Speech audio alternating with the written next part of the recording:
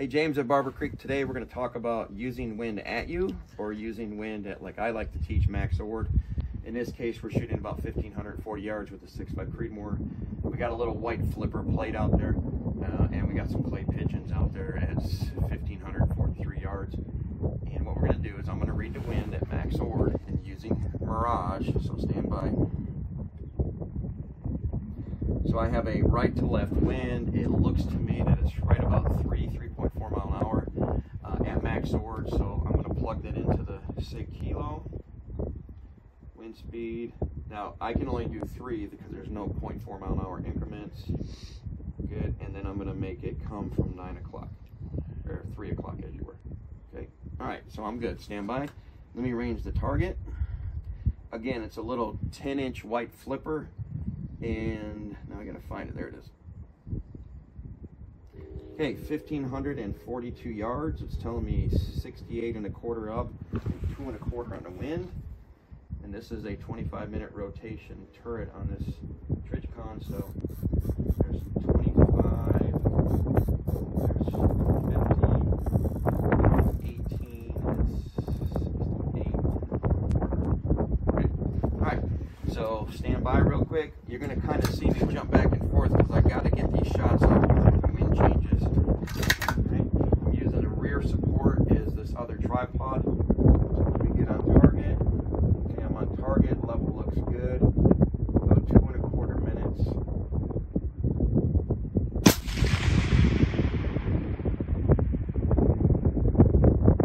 And impact on the white plate. So that was pretty easy. Perfect wind. That was the wind at Max Ord. We're shooting 1,542 yards.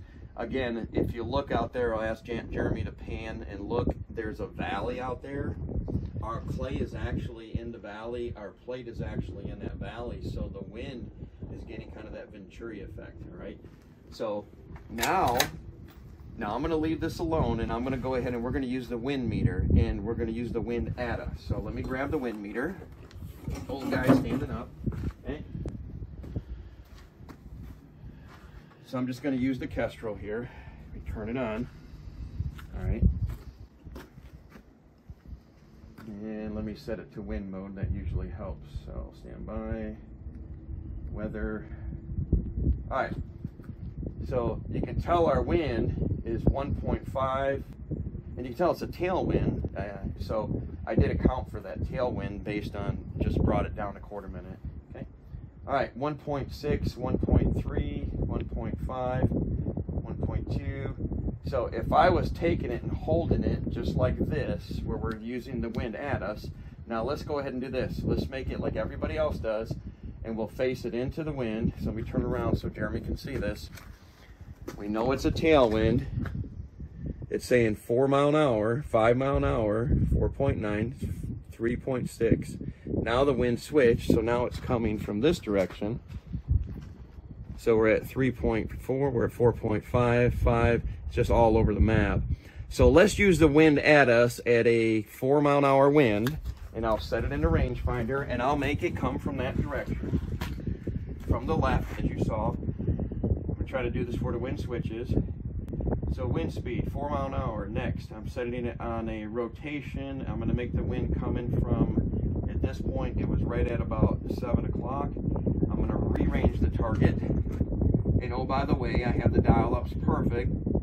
Now it says that we need to dial 68 3/4. 1, 2, 3. Oh, bring it back down. And then it's also saying that we need to hold left 4.5 minutes. I already know it's going to miss. All right, so here we go. I'm going to go right back on target. Is the camera recording? All right. I'm going to go 4.5 minutes left wind. So there's 1, 2, 3, 4.5. We'll go at the white plate. 1, 2, 3.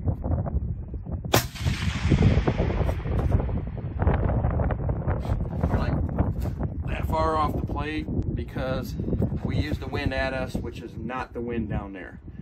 We always have to use the wind that is in that 60% Max Ord because that's the wind we're dealing with. And I'll show you one more time just so you can see it. All right, I'm gonna go right back to where I was. I have a right to left wind at at Max Ord. So let me change this again. All right, I'm gonna go back in and I'm gonna reduce the wind speed where I see it, which is about a 3-mile-an-hour wind.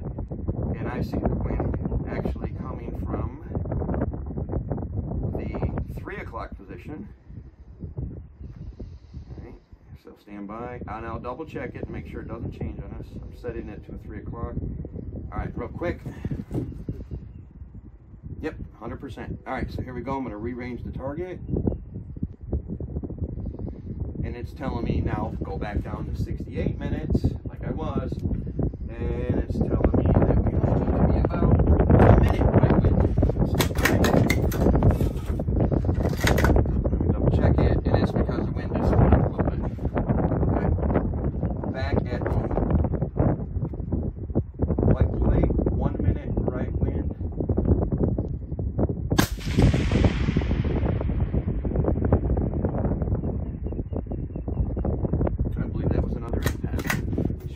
Just for the fun of it. Actually, I'm going to try to clay pitch it. Stand by. This is really awkward. But I got to check that wind. Okay. I'm going to try to clay pitch it just for the fun of it. Okay, clay pigeon on the left. Give it a minute right wind.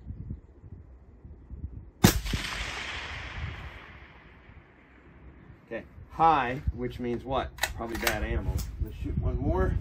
Wind was perfect, by the way.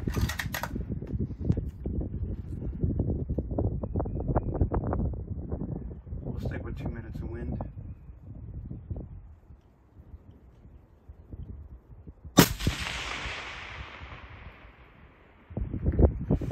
Well, we either hit it or knocked it over the clay, so on the one on the left, so is what it is. Again, 1,540 something yards, clay pigeon. Took us a few shots, I think 3 shots altogether. But that's wind at Max Ord. So in general, it's going to be about 34 feet, somewhere around there, 32 feet Max Ord. And I can see the mirage. I got the angle blowing about. It did start at 70 degrees, but it was really tight waves, so we took off, and it was a 5-mile-an-hour wind. And then it went up to about, again, 40 degrees, and we took off 3/4 of that. So we're sitting at about a 3-mile-an-hour wind. And again, right now, behind me, as you can tell, I can see the wind. I can feel the wind coming from behind me, and it's coming from that angle. That's not the wind we're shooting in. The wind we're shooting in is coming from this angle. Because again, you got a valley down there. We're getting the wind coming through the valley. And what is happening is that wind is picking up down in that valley. It's changing directions down there. Just because you get a wind reading of a certain speed at you does not mean it's the wind that your bullet needs to be adjusted for. So I'm not at all a fan of using a wind meter. Okay, wind meter is my last resort. But again, so another downrange shooting tip from James at Barbourcreek. Thanks for joining us.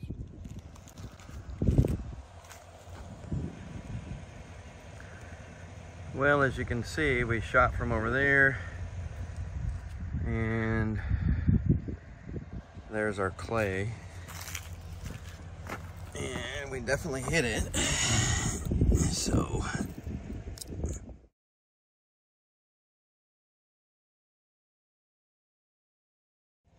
you can see where the bullet went through.